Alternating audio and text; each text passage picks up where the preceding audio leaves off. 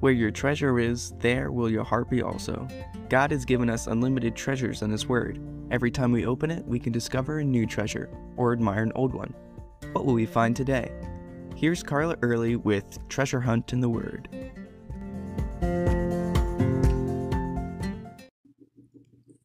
I'm from Kentucky, and for some reason, many of the towns in that state are named for large cities elsewhere. We have a London and a Paris, both small towns, though when I was in college, London, Kentucky was one of the biggest towns in the area.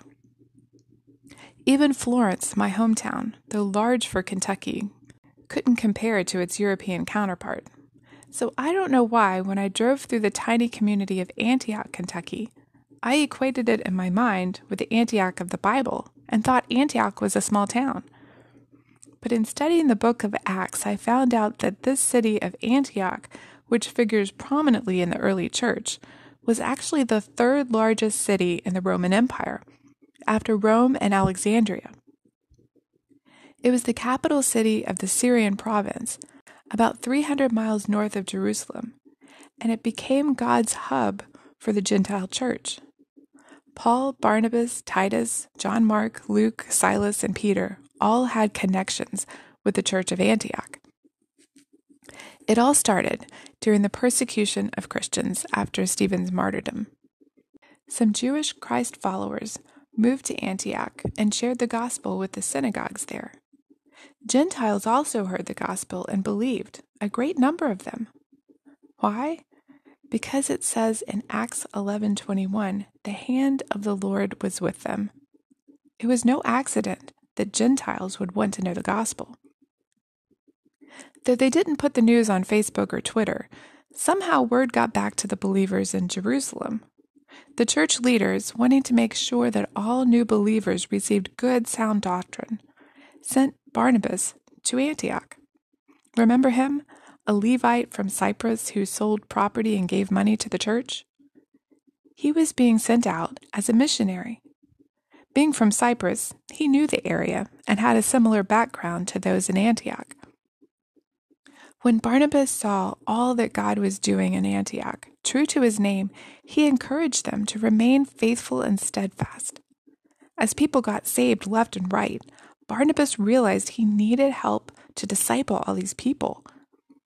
The Holy Spirit brought to mind a man named Saul, the passionate scholar who had gone from persecutor to preacher.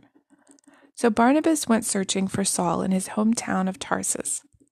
Several years had elapsed since Saul had returned to Tarsus. Barnabas found him and brought him back to Antioch to help. For a year they ministered together, teaching Scripture and how it connected to Jesus. They made a great team. This is when Luke throws a little sentence in that gives us a glimpse of their lives. It says, "And the disciples were first called Christians in Antioch." We identify now with the title Christians, and it's mostly a positive word. But the original meaning was derogatory, little Christs. But they didn't seem to mind it. What Christian wouldn't want to be called a little Christ? That reminds me of the youth director at our church a few years ago. When he did anything in the high schools, the kids would call him the bearded Jesus dude. How cool would that be to be known by that title? Are you known for your love for Jesus? Are you so like him that coworkers and friends and family identify you as a Christian? There's another little story about the church in Antioch that shows us their character. One day, a man named Agabus showed up in Antioch and prophesied a famine throughout the world.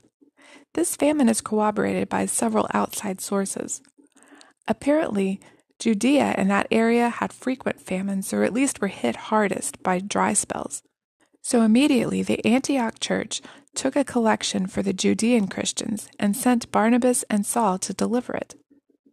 Don't you love how this church automatically thought outside of their little circle?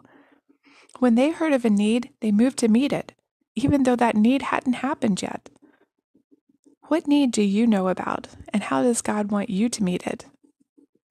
You can contact us at treasurehuntintheword@gmail.com. We'd love to hear the treasures God has given you through His Word. You can listen to other episodes at our website, which you can find in the description below. Thanks for listening, and remember, where your treasure is, there will your heart be also.